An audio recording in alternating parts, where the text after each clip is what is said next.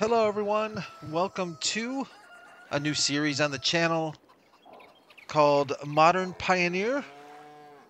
This series is going to be here on Hinterland, a map by Omatana. If you're not familiar with Omatana, you should get familiar with Omatana because she's awesome. She does a lot of mods for Farming Simulator, and this is, I think, her first map for FS22. In fact, it may be her only original map for FS22. I know she's done some other work with the base game maps, but kind of reminds me to just throw a thank you out to Tin Man and a subscriber on the channel for suggesting this map. I actually wasn't looking at this map for a possibility of the series, and he suggested it. I took a look at it, and I was immediately drawn to it. And I'm like, yeah, this map, I think we can do some damage here, or some good, depending on how you look at it. So what's going on with this map? What's the deal? Why Modern Pioneer? Well, we're taking a bunch of money from Kubota Farm. You can see we have $500,000 in the bank for starters. I have sold most of the equipment that came with the that was originally with the map, and have purchased some upgrades. Not dramatic upgrades in most cases, but just some upgrades. We'll go through those here in a second. I also purchased some extra land. Let's take a quick look at that. So the map is basically one of these wilderness maps where it's just squared off into blocks, into sections. I went ahead and purchased our surrounding land, and I also purchased the city. So if any of you watch like Schitt's Creek, fantastic show, you will know that it's based on the fact that this family, well, the father bought the town Schitt's Creek as a spoof present for his son. They end up living there. But so yeah, we bought this town. We basically have first rights to all of this land around here. So they can't sell any of these plots to anybody else other than us, or without offering it to us first. So we have first dibs. We have already purchased this land that you see here in blue. So we've got some land that we can work with straight off the bat. If we look, if you're not familiar with this area, if we look down here, this is the main, well, not really town, but it is kind of the town, right? And basically we've got another cow shed over here. Now, originally, I think there were 10. I forget which way it was. There was either 10 here and 6 on the farm, or vice versa. I basically transferred the cows to the farm, so we've got 16 cows for starters. There is a supermarket here. I believe this is kind of a supermarket, kind of an all-around shop where we can sell things. This is an area where we can sell things here that will be picked up, like our grain and stuff will be picked up by that ship that's coming right now. You can see in the distance. It shows up every once in a while. Our store is actually right here. It's not a big store. Shouldn't be a big store. It's this little store. Hi. Hi. Hi. Hi. And a little workshop here if we need it while we're down here. Right here is kind of a bakery of sorts, I believe. And we own this bakery. You own this bakery regardless, I think. We didn't need to buy the town to own this bakery, but it's got several production, products? Several products that we can produce. Maybe that's a better way to put it. So we'll be using this as our primary production chain to begin with. There is a restaurant over here that we can sell to. We can also go into the restaurant. Hi. Hi. And sit down and have a little snacky poo. Very, very nice. Always remember to close the door. Want to be polite. And that's basically it for the downtown hinterland, so to speak, area. Not a great deal to it, but everything we kind of need to get started for sure.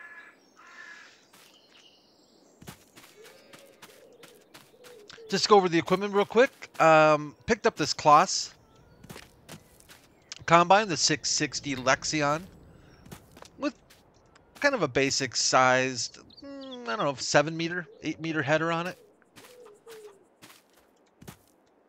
Purchased this mowing setup here, more or less. I wanted some type of a dedicated, kind of a dedicated mowing system, and I really, really like this setup. I really liked our Kubota mower, but I thought I'd give this Axion a try. So we've got an 850 Axion with matching Kloss front and rear mowers, and that this mower setup is capable of doing swaths, so that'll be handy. Been wanting an opportunity to use this mod, this Lamborghini. Kind of a nod to Jeremy Clarkson from Clarkson Farms. So we have a nice Lambo on the farm. This trailer is an original piece that came with it. This, this wagon here, this Kloss wagon, is an original piece that came with it. I didn't upgrade that. I did upgrade the Pottinger. The original one was the smallest Pottinger. I upgraded it to the slightly larger one, and this also has a silage additive to it as well, which I think will be super helpful. Over here's, we do have some chickens, and our animals are going to be the first things we're going to want to tend to because they are hungry, and for the cows, they are also thirsty. Chickens have no food right now. They do not need water, but we do need to feed them. Here's our little house where we can skip ahead time. We can also enter the little house and change our outfit. This is how we look right now. Pretty manly. Over yonder, I picked up this Joskin water tanker. I think this might be a modded one that holds a little bit more. I think I did.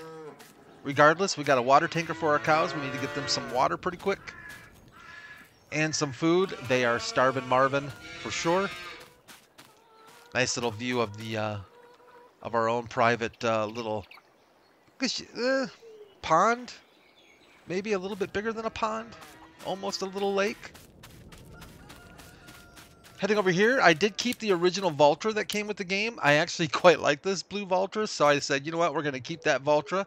I did kind of customize it a little bit. This Valtra now has reverse. Oh, no, I did not. Must not have saved it. Okay. I thought I had customized this thing. Maybe I will. I'm going to add reverse driving to it. I don't think we ever are going to use reverse driving, but hey, it'll be different. Picked up this John Deere planter. Nice planter. Kept the original in-game Amazon spreader. Upgraded our tedder slightly. Picked up this nice wrapper. I don't think the game came with a wrapper, but for square baling. Kept the original windrower that came with the game, with the map. I keep saying game, but you know what I mean. Came with the map. Purchased this Krone Big Baler.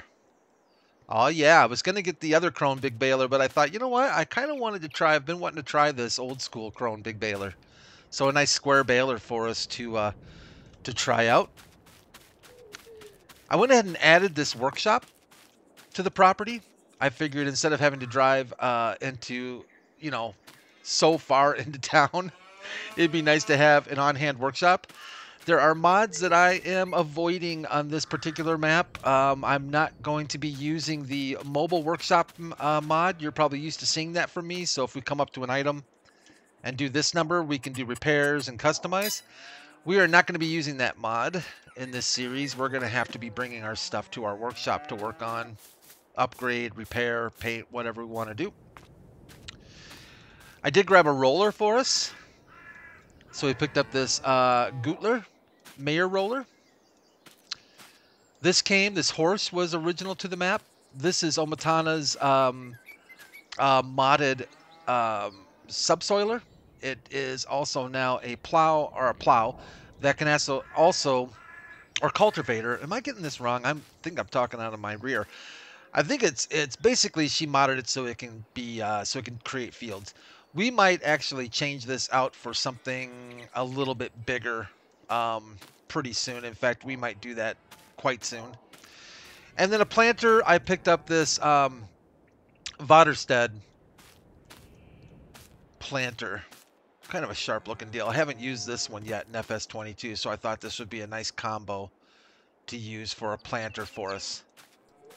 Added this shed, of course, too. The shed was not originally here on this map. And that's really all of the customization, I think, that I have done and all the equipment I have added. Oh, and one other thing. If we need to find a need to get rid of a tree, we've got the old axe. No chainsaws here in Hinterland. We've got the axe. Don't know what tree I can... There we go. We don't want to cut that tree down. But you get the idea. We've got an axe now. Let's go ahead and just take a quick peek in flight mode at some of the surrounding land that we have. So we own 3 fields that are ready to harvest, either ready to harvest or almost ready to harvest. We've got this guy right here, which is some canola that's ready to harvest. We've got this little field right here, sorghum, ready to harvest. And I believe that those are the only 2 fields that have... Oh, no, sorry. Thought there were 3. And here's a third map, our third field. There's the word I'm looking for, of wheat that is also ready to harvest. Of course, all of these are fairly low yield right now. They're just kind of to kickstart and get you going. We are not playing precision farming. We are playing standard farming. So we are not going to be doing any precision farming stuff. We're not going to be getting any bonuses. We're not going to be dealing with any of that stuff. No pH and nitrogen and whatnot. This is going to be old school, if I can remember how to play old school. I think double fertilization, all that stuff. One thing I also forgot that we're going to need to buy is a weeder. I cannot find weeders anywhere. Modders have just said, I don't want to deal with weeders, because I think I found like 3 weeder mods. There just aren't any out there. If you know of any, let me know. They're just, the selection of weeders for this game is so limited. So basically we'll probably be just buying an in-game weeder, I would say, is probably going to be our best bet. And we can buy some equipment along the way as we go. Have the ship bring it in, and we'll go pick it up down by the dock. Like I mentioned before, we have some animals. We have 16 cows that are very hungry and thirsty. We've got chickens that are hungry, so we're going to have to deal with those. The game, we are playing on normal economic difficulty. We do have traffic turned on. I don't think there's any traffic that comes around. Seasonal growth is on for 1 day, so we are playing seasonal. Crop destruction is off. Periodic plowing required is off, actually. Field stones are off. I have no interest in ever playing with field stones again, unless they change something. But in FS22, field stones, no thank you. Lime required is on. Weeds are on. Fast dirt. Of course, we like our stuff to get dirty as quickly as possible. So basically, we're going to be playing normal economic mode. Time scale, actually, I think I had it set to off, so we're going to go ahead and turn on time. I think that's about all of the stuff we need to know. Oh, money units, we can go ahead and switch to euros, kilometers, I think, and Celsius and hectares. Since we are in Germany, we need to play by the rules. And I think that's about it. Let me go ahead and get this business off, because that's going to get annoying. I think I turned off. I noticed that if flight mode is on, even though the state is off, you can't enter a tractor. So if I turn off flight mode like that, now I can enter a tractor. Just kind of a weird little thing with easy development tools. I'm not so sure why that is. It doesn't throw an error or anything, but it is what it is. Used to it now for the most part. But let's take care of one thing real quick. Let's get our cows something to drink straight away, because honestly, I feel pretty bad that they don't even have water at this point. So let's talk a little bit about what the plan is, kind of for this map. Well, generally speaking, I really don't know how long the series is going to be. We'll just kind of see how it goes. Ultimately, I would like to own more land. I would like to get more fields created. I really like the way Omatana did this, by the way. She has this kind of buy-all station right here, and water is free, which I thought was kind of nice because I tried to fill up the water tanker from the water source right in front of us and from that water source over there, and I could not get it to fill. So I don't know if that's something the map author has to enable. I'm assuming it is, but she's given us free water anyways, so I'm not too worried about that. Let's see if we can just give our cows a little drink here. If I made it, there we go. Get them started off so that they at least have something to wet their whistles, for goodness sakes. We are in August, and typically August is not the coolest month of the year, so they're probably getting a little thirsty. I think that'll take care of business quite nicely right there.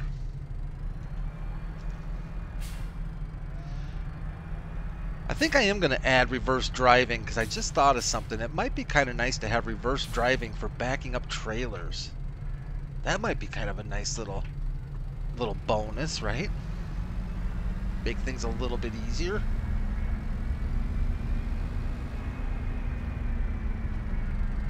So we are going to, I would say, straight away,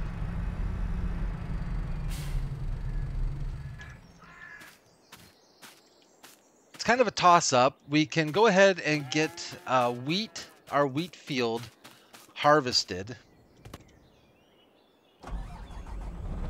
That will give our chickens something to gnaw on. I don't think our chickens have any special food requirements. They're simply a grain fed.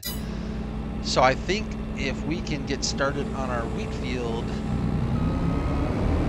straight away, our chickens will appreciate that dramatically.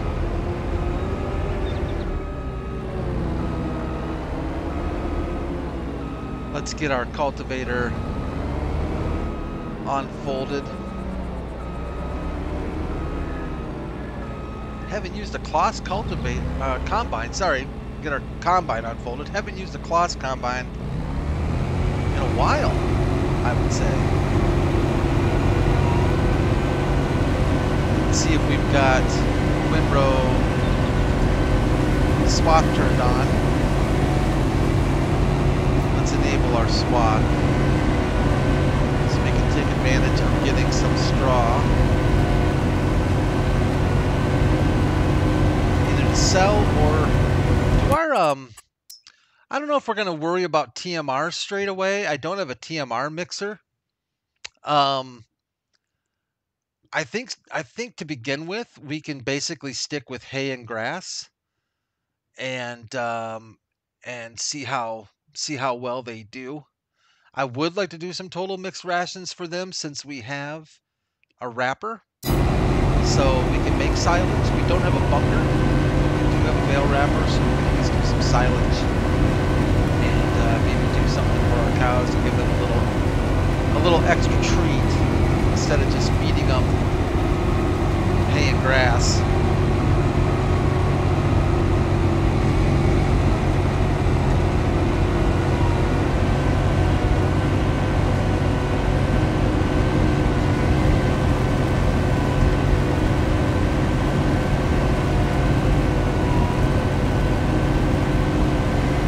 Also find a nice area of, speaking of grass, we're going to find a nice plot of grass, I think maybe even right straight in front of us, or one of these fields.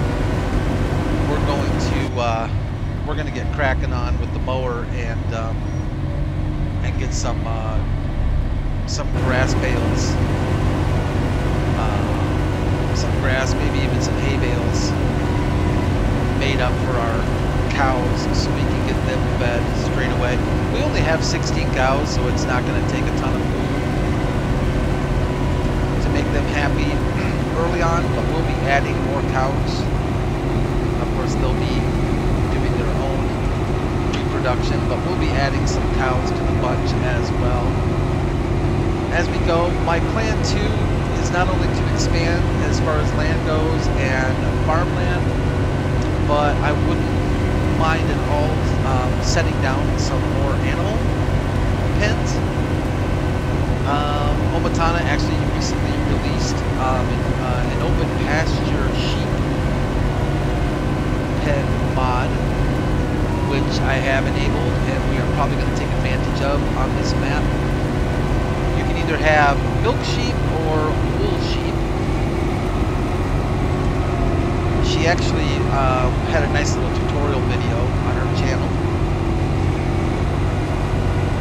about that, and she mentions in that tutorial that you do make more money with the wool sheep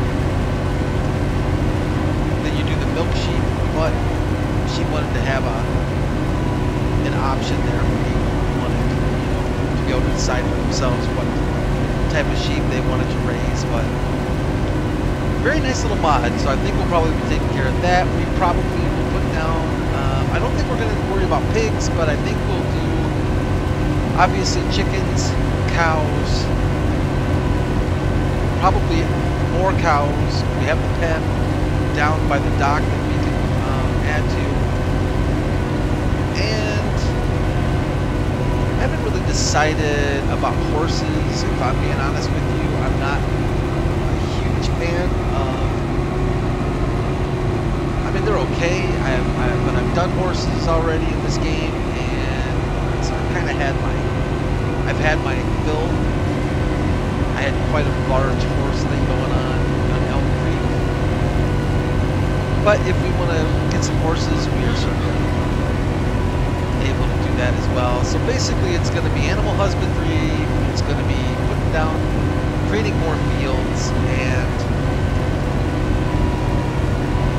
I wouldn't even mind at some point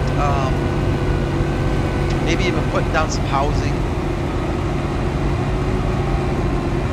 so that we can rent out maybe some summer cottages and stuff to people, or some extra cash, do some rental properties or something like that, you know. May not be that bad of an idea. Like I said, I don't know how long this series is going to go on for. We'll just play it until we know it's time to leave. Come up with something else.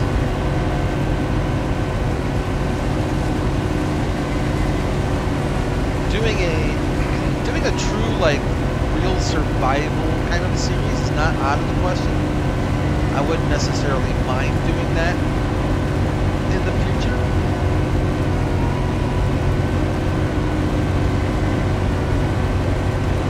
I just feel like we are playing, I kind of felt like we're playing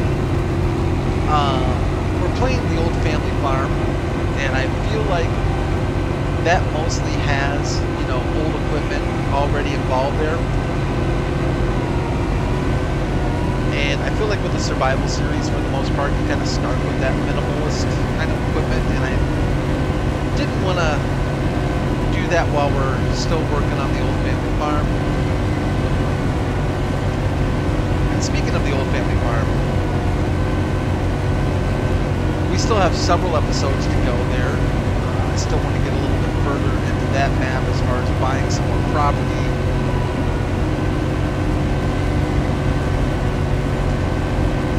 And it's been so much fun to play too. And we just purchased a sheep pen as well on that map. Has some goats. I guess they're goats.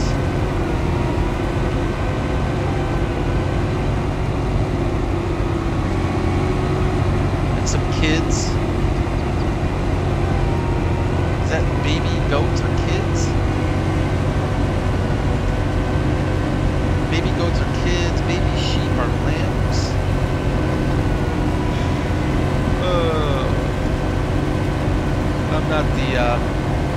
I'm not super up on all the names of the children of animals. I know dogs and puppies, cats and kittens. I wonder what baby hamsters are called. just called hamsters, regardless.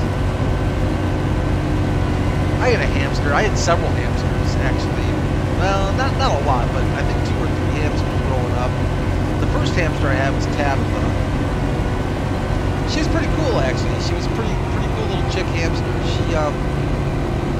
She wouldn't bite or anything. She was super friendly, super chill, just hanging out.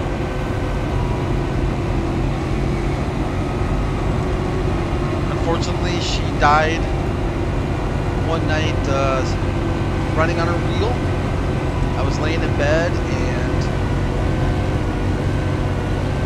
always fall asleep to the little hamster wheel going, you know, kind of a little bit of a it was a metal cage and a metal wheel, so it kind of had a distinct kind of rattle to it.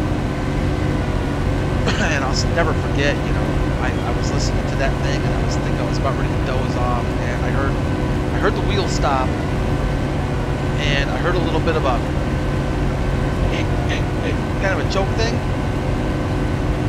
and I was laying in bed, it's dark, and I'm like, Tabitha, you alright, girl? Turned my light on, and she was in the afterlife, laying on her little wood chip bed. It was kind of sad. Then I got Tabitha 2. I know I was pretty creative with my hamster names, right? So I got Tabitha 2. She was pretty chill. She was alright.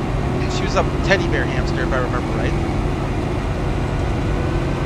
They were pretty cool because you got those habit trail cages that had like the tubes. I got kind of an upgrade on her. I think my parents, or my mom at least, kind of felt bad for me because Tabitha died, and she gave me kind of an upgrade cage. So I got a habit trail, I think, with some tubes in it, and got Tabitha 2. I don't know how long I had her. I honestly don't remember her passing away as much. I think I was just cold. I think it was just a cold heart to the death of hamsters at that point. But I just was hurt, and I just couldn't be hurt again. All the love in my heart had been given to Tabitha, the original hamster. So Tabby 2, and then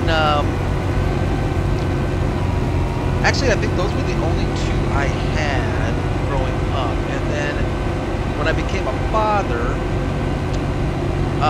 I thought, well, of course my kids are like hamsters just as much as I did, right? Not really. I mean, I thought they were alright, but certainly there was no connection. You know, they had the internet and everything, so who needs a hamster if you've got the internet, right? And so I bought them a hamster and got a cage and everything. I say I bought them the hamster. It was actually probably more mine than anything. And yeah, that hamster didn't have a great life. It got sick, and its little pouch, you know how they can stuff like all that food in their pouches? This Lambo has a pretty good sound to it. They can kind of stuff a lot of food in their pouches. In fact, I think I saw in a documentary that it's like 1.5 times their body weight or something crazy. But I think it overstuffed its pouches, and it got an infection in its pouch. It was nasty. Nasty. Took it to the vet, and the vet was like, look, man. Basically, the vet was like, look. And it was a female vet. She was really cool. But she was like, look, unless there's some kind of an emotional tie going on here, this like $5 hamster is going to cost you about $600 to fix, so you can make the call. Well, that was all I needed to hear. And I don't even remember that hamster's name. That's how bad it was. Oh, I can't remember that hamster's name. So that hamster went bye-bye. Good job, Brad. Way to line up that trailer.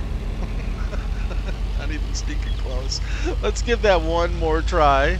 Actually, I think I can adjust that spout so it's a little bit more down than out. I'm not saying that as an excuse for missing it, because clearly I was very far off. I think you can. Let's take a quick peek ski at that. I'm adjusting the... How do you adjust? Oh, come on, really? Let's see here. If we go in and turn off mouse, open HUD with mouse. Wait, what's going on here? What am I opening the door? Oh, I'm opening the door. Oh, both doors. One door. Just...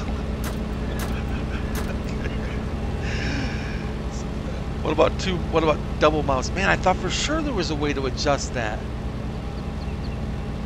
Maybe not. I could have swore there was. I thought that's the reel for that.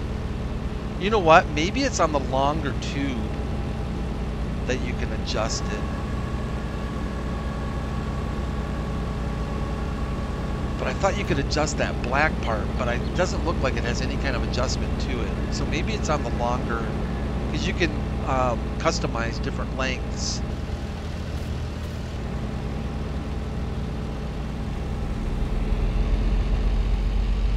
On the auger, what do they call that thing on the pipe? Man, I like this Lambo. I do like this Lambo. Look at the interior. Beautiful. A little too white though, it's gonna get dirty pretty quick. The inside, I'd have to take my shoes off before getting into it. What a nice looking tractor though, huh?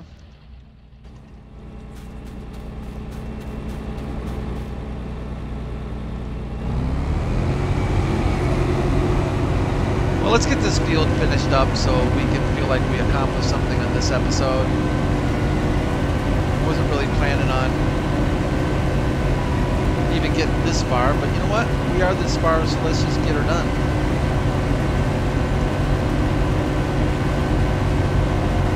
Did you all have pets? Hamsters? Other than dogs and cats, we had a cat named Moses. I think I mentioned that cat before at some point or another. Moses was a pretty chill cat. I remember Moses. I don't know what happened to Moses. I was pretty young, so I don't remember what Moses. I mean, obviously Moses is no longer with us. Moses parted one last seed a long time ago, but pretty chill cat for sure. Then we had a dog named Snoopy. Yeah, pretty unique again there, right?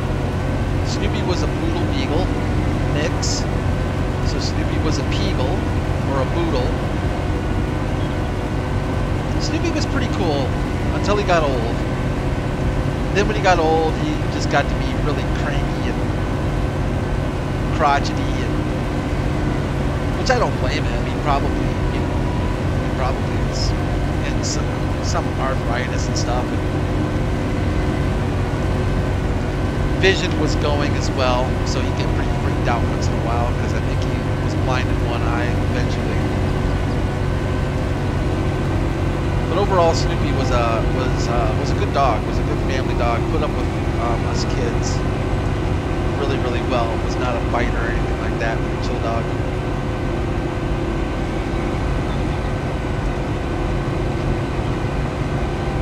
That was it. Snoopy and Moses. After Snoopy went, my mom was like, nope, no more dogs, no more cats, no more nothing.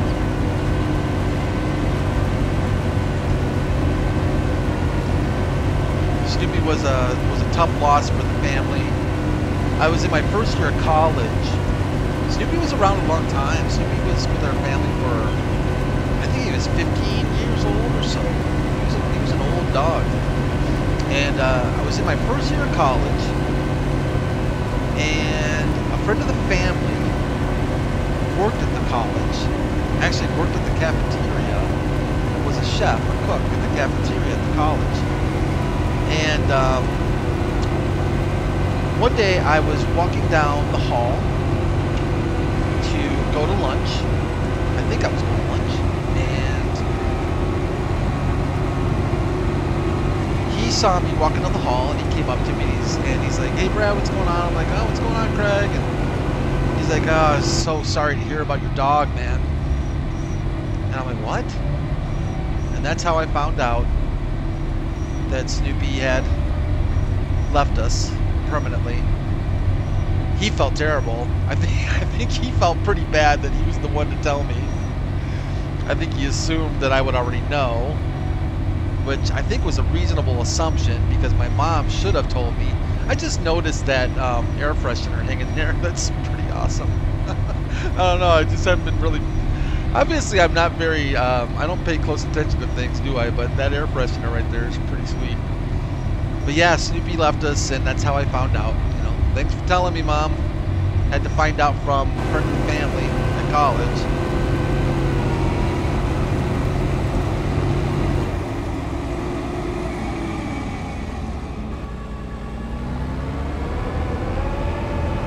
Tell you what, pets are tough sometimes. I've had my own dogs, and I had to put one of them down, and it was really, really, really hard to do.